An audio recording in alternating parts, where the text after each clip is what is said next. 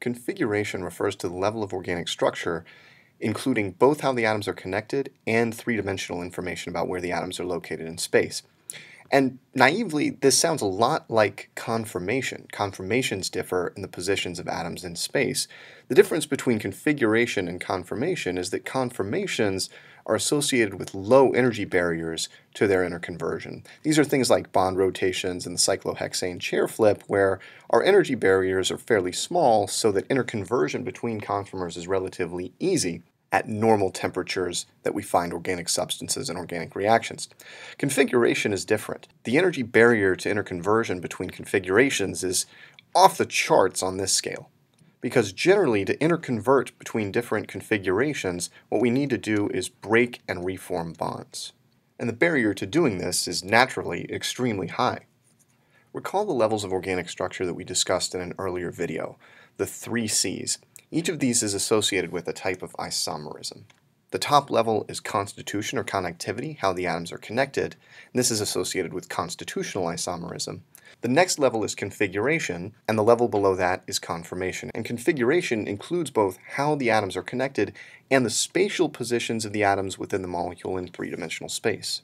Molecules with the same connectivity but different positions of the atoms in space, in other words different configurations, are referred to as configurational isomers or stereoisomers. Stereoisomers differ in the positions of their atoms in space, and importantly, they can't be interconverted through an easy process like a single bond rotation. In this case, for example, in order to convert the compound on the left to the compound on the right, we would have to break the carbon-bromine bond, break the carbon-hydrogen bond, and then put the hydrogen and bromine back in place so that the hydrogen is in front and the bromine is in the back. Under the vast majority of circumstances, stereoisomers do not interconvert. So we can see from the way these molecules are drawn that they differ in configuration. But what exactly does this mean?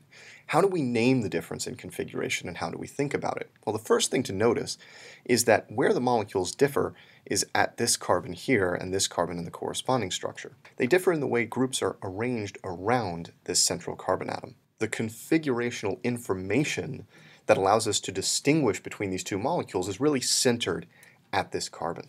And this is one of 2 situations where we really need to think carefully about configurational information.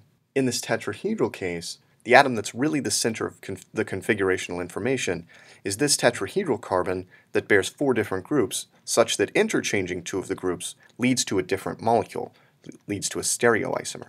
This special carbon is known as a stereocenter, and we'll have more to say about stereocenters in a future video.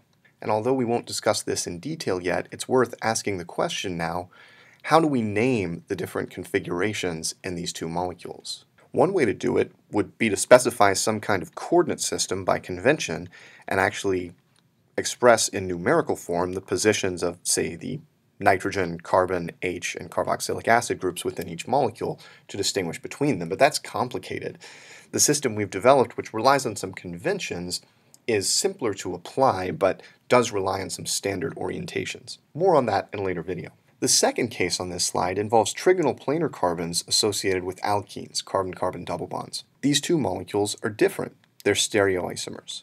The positions of their atoms in space differ, and it's not easy to interconvert between them, since exchanging the positions of the CH3 and the H, we can see that this is really where the molecules differ, would involve breaking the carbon-carbon pi bond. This is a type of isomerism we've seen before, cis-trans isomerism, just in an alkene rather than a ring context. And whether the groups bound to the alkene carbons are cis or trans is useful configurational information. Notice here that the terms cis and trans are one way to name the configurations, but we're going to develop a somewhat more formal system for naming configurations at alkenes that doesn't depend on the presence of hydrogens within the molecule.